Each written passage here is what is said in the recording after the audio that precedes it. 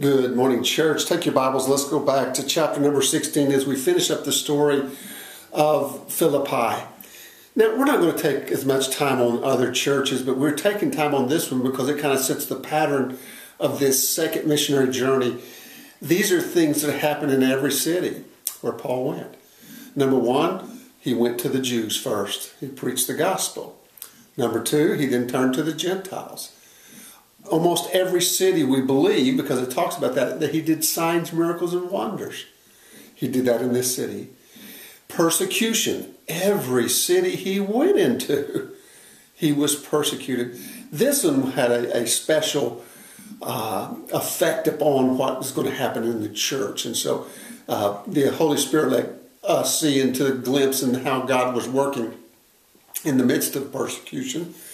And so we see that God miraculously delivers Paul and Silas from the jail after they had been beaten, and how the Philippian jailer comes and says, "Sir, what must I do to be saved?" Now let's pick up the story there.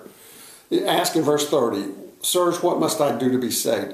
So they said, "Believe on the Lord Jesus, and you will be saved, you and your household." Then they spoke the word of the Lord to him and to all who were in his house. And he took them the same hour of the night, and he washed their stripes, and immediately he and all his family were baptized.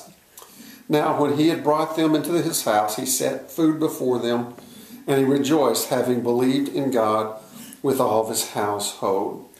Now this is again the result of God moving in a very strange way. Unforeseen, why God would allow his faithful prophets and apostles and preachers, these guys missionaries, and they're serving God faithfully, and yet God allowed persecution, beating, imprisonment. He allowed things to happen that we'd shake our head and say, "Why, Lord? Why would you let things happen?" Well, that's what the Holy Spirit reveals in this lesson today, the why. Because God was about bringing people to salvation. And if that meant the suffering of his son, Jesus, and his crucifixion, if that's what's necessary to bring people to salvation, then God was willing to allow that to happen and cause it to happen, and to bring it to pass so that many might be saved through Jesus' suffering. And if through our suffering, Paul and Silas' suffering, if through our faithfulness and willingness to accept that suffering and just sing praises to God and glorify God, if he uses that to bring people to salvation, as he did in this story, the Philippian jailer, many others in the jail perhaps, the Philippian jailer's family, if that's what it takes for people to see that God is a God who loves them and willing to allow them to be a part of his kingdom, and that's what happens. This man who was about to commit suicide and spend eternity in hell is drawn back from the brink of destruction, and he's saved. We see the woman who was filled with demons and prophesying in the name of Satan and doing divination, drawn back from the dark side to embrace the light. We just see God working in these circumstances. And Paul kind of had an insight into that knowing that God is going to use these things, his purpose was simply to glorify God in the midst of his problems. And that's what he did. Silas joined him in singing.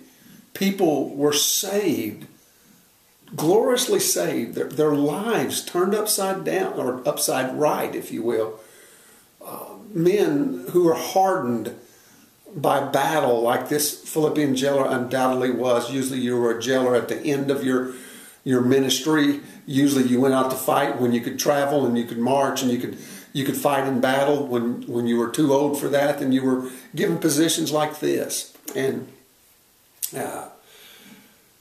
it's just amazing how God works out all the things together for good.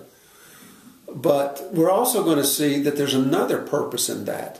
And I don't have time to read it for you, but in verse 35 down through verse 40, the next day the city counselors, the magistrates, the city council, the magistrates.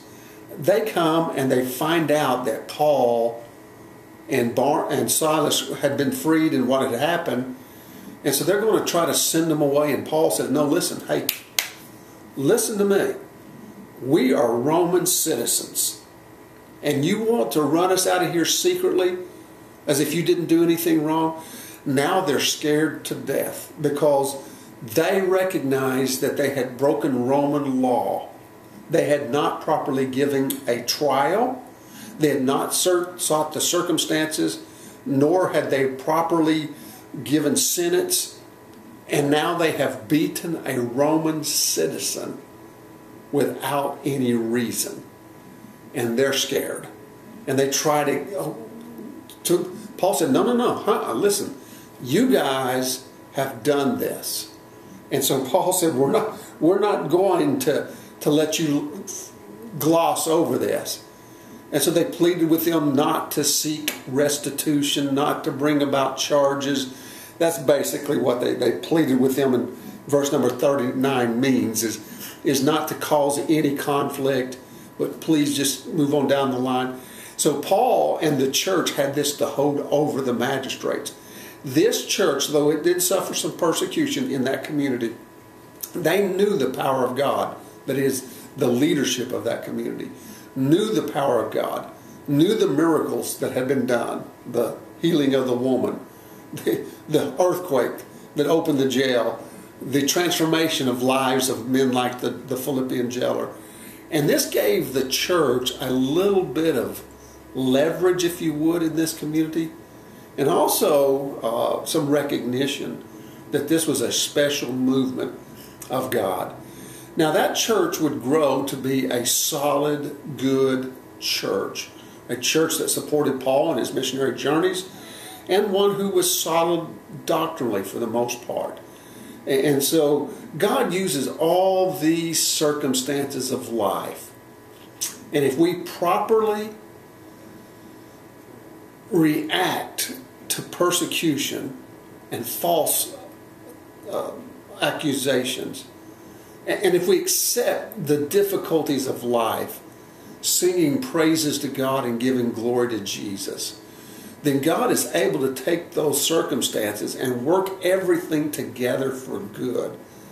It was not good that Paul had to be beaten, or Silas, and they had to spend the night in jail and under this pain. And I mean, their bodies were whelped up and striped and beaten and bruised and bloodied, and they're going to have to deal with that for weeks to come. They're going to have to deal with what they had to deal with there. But through all the suffering and pain, God brought forth a church. A church was birthed out of the bloody birth, if you will, as a woman gives birth, out of the pain and the sorrow and the suffering of what's going on in childbirth.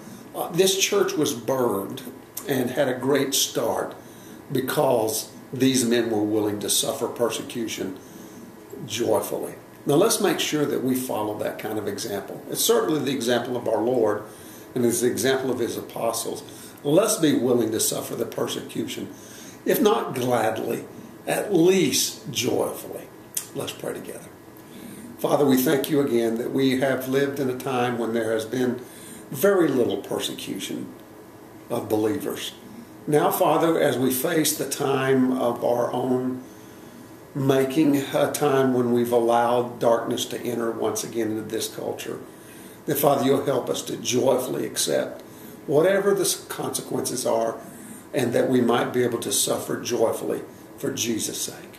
For it's in his name we pray. Amen.